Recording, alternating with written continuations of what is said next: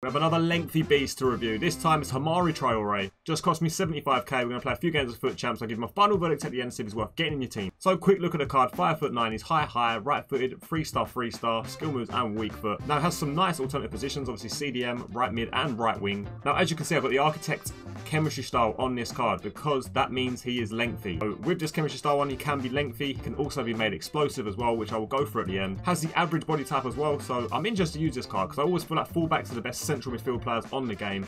You think someone like Cancelo, Traore for example as well, if they've got good passing, which Traore has. As you can see, pace we don't need to worry about. He's got good shooting, his passing's really good. Dribbling wise as well, really nice as well. Good composure as well, which is always one of the most things you definitely need in this game. Good curve as well. Obviously defensively as well, looking good. Obviously we'll have to see what it's like in game. Obviously 80 interception, 80 defensive awareness. Obviously for a fullback that wouldn't be good, but I think for a midfielder I feel like we're going to be fine with that. And physical with the Architect on, obviously he's just a beast. We don't really need to worry about that. Now we've got some nice player traits as well. Long throw-in, leadership, long shot taker. So it'll be interesting to see what his outside the foot shots are like. Speed dribbler, team player. So like I said, the only problem I think you might have with this card is trying to link him in. Obviously the nation isn't easy, and obviously Rene team is not that easy to use. So we're going to play a few games of FUT Champs. There you go, Traore coming across. Pacey central midfielder.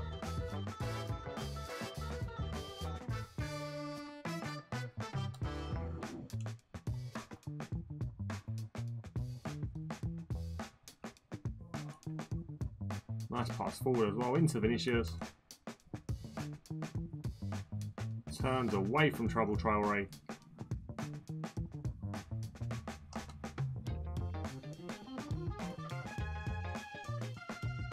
Into Rashford. There's the assist. See how good he is on the ball control to get out of tight spaces. Good dribbling skills as well.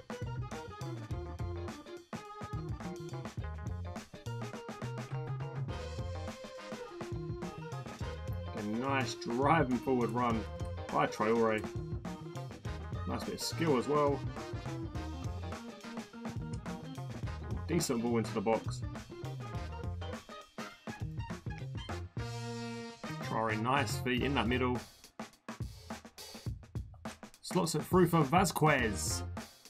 Great bit of play from Traore into Vasquez with a finish. East in that middle.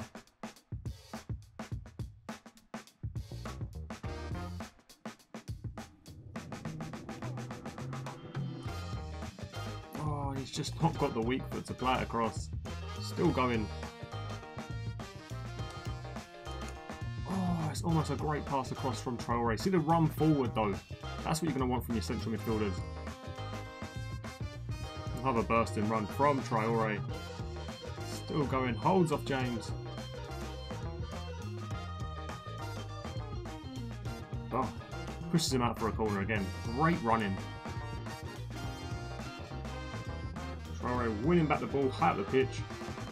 A nice little 1-2 of him as well.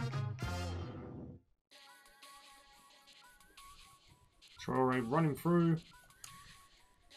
Oh, and I don't know what's happened. But Traore's got himself a goal.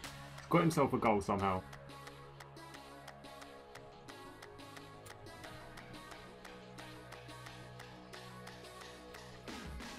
Great play from Traore.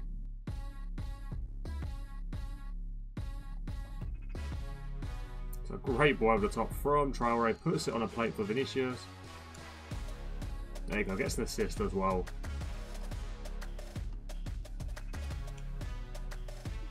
Again, he's just so quick. Very good card to have at centre mid.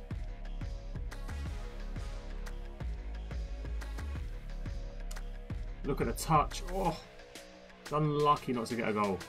Final verdict on Traore. Really enjoyed using this card. Now, he's already got really good pace and he's lengthy. He's got good shooting, good attack position, very good shot power. His long shots are not great, but he does have the long shot taker anyway trait. So outside of the foot shots, this card are going to be broken. I mean, no matter who you shoot with from outside the box, it is 9 times out of 10 going to go in just because they are absolutely broken, the L2 shots on this game. Passing's really good as you see. Left foot, right foot. Obviously, I know he only has 3-star weak foot. Dribbling's really nice in game as well. Defensively, he was really good, made a lot of tackles. I think that's more to do with his pace. But when someone's that quick, you don't really need to worry about the interceptions and defensive awareness. Obviously, he's a lengthy CDM with 90 pace. So, you know, this is a very nice card to get in your team.